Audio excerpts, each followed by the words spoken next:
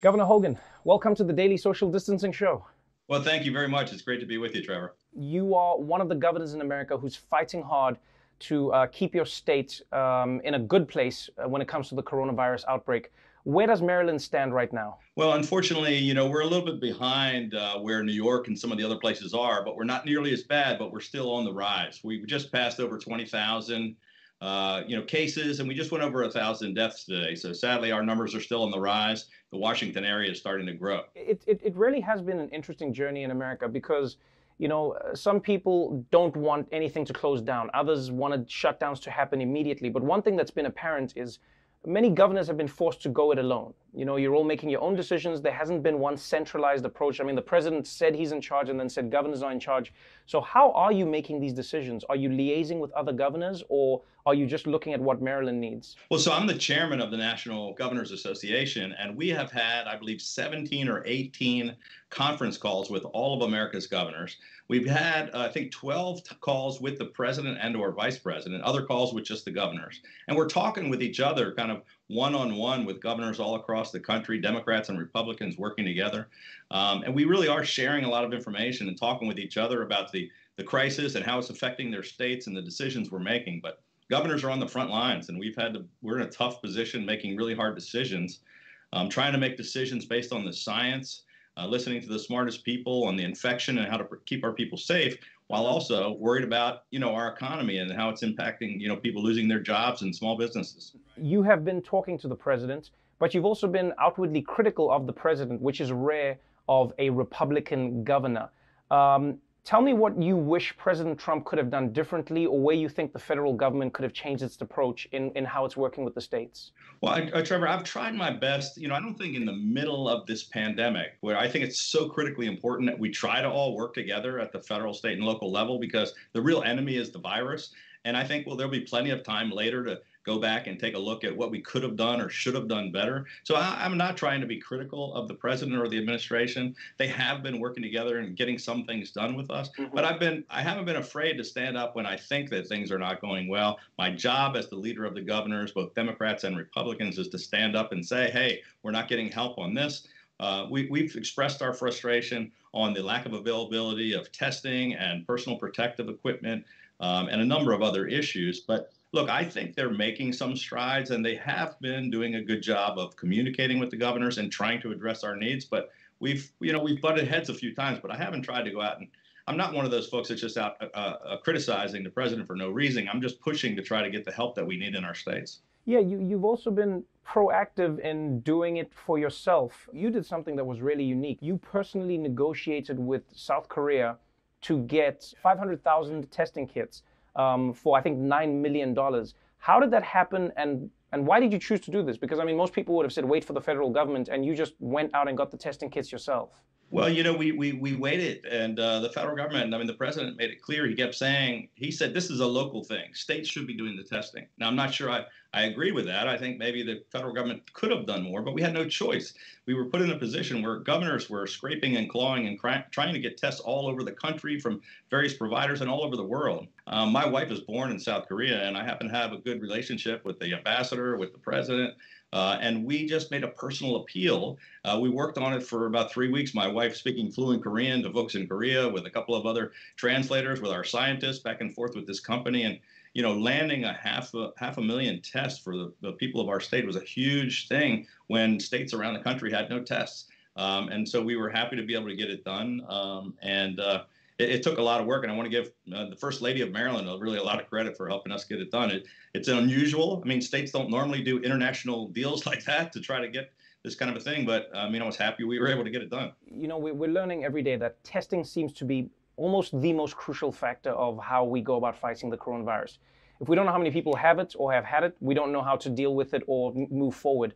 And it's very hard for us to reopen society and get back to work if we can't identify and isolate and find out exactly where the virus is to stop the spread. Yeah, so let's talk to that. What are you trying to do right now in terms of getting Maryland ready to open up? I mean, everyone has to think about when to open up, but you can't do it unless you know how many people have or have had the virus. So what is your plan as governor for your state? So we laid out a very detailed plan that we announced last Friday. And we listen to the smartest scientists and doctors, public health officials in our state, and laid out kind of a safe, effective, and gradual reopening because we've got to get things back to normal in some way over a period of time, but we have to do it safely. So there's basic building blocks. We want to make sure we have adequate testing. We have surge capacity in our hospitals. We have enough of the personal protective equipments, and we can do this contact tracing so we can identify the people who have been in contact with those people that have the virus. That's the first steps. And then what can you open up safely? We're working with all of our different industry groups to say, help us come up with plans about how could you reopen your businesses in a safe way that protects your workers and your customers. I've been struggling to understand how one state can open and other states can stay closed when it feels like that would be counterintuitive if people can cross borders freely, which is what people can do in the United States. I mean, you're hearing reports of the TSA saying airplanes are packed once again.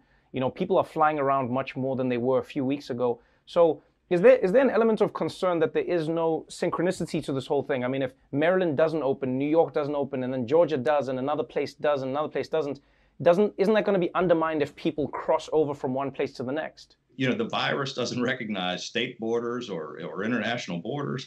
And in our area, we're very close with Washington, D.C., Virginia, and Maryland. And we're all kind of working in conjunction with one another, with the governor of Virginia, the mayor of Washington, D.C., to make sure that we're sort of on the same page, because many of our people live in one jurisdiction, work in another. They travel back and forth on the same metro system.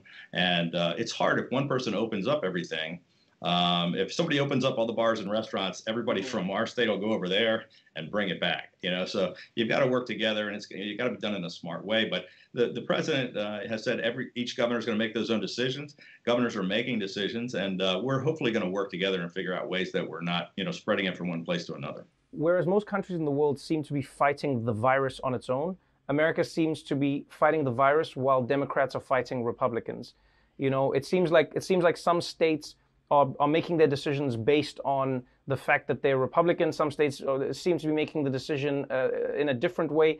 And what's confusing to me is whether some of these decisions are being made for political reasons or just based on the facts. Do you have a sense of that because you talk to all of these governors? I'm sure that there's probably some politics in some of the decisions, Trevor, but I would argue that I've never seen in my lifetime the kind of bipartisan cooperation that we've seen. I've never, we've had almost daily or every other day, we're talking, all the governors talking to one another, sharing what's going on in their states. Different people may be making different decisions, but there's been, I think, less politics than normal. And my colleagues, I haven't really seen people wearing red jerseys or blue jerseys, Democrats fighting with Republicans. We've been saying, how do we help each other? How are we dealing with this with our my next door neighbor, Governor of Virginia, the mayor of D.C., they're both Democrats.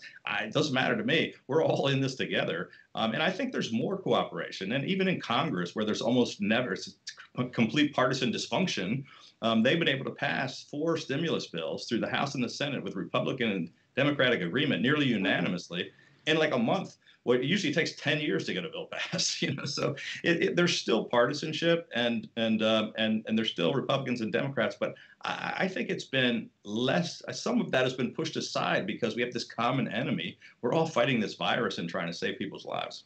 Before I let you go, I wanted to find out your plan for Maryland itself. If there are citizens of your state right now who are watching this and they're asking themselves, when is it going to open? How is it going to open? I know that you started to think about stages of how to open your state. What is your game plan right now?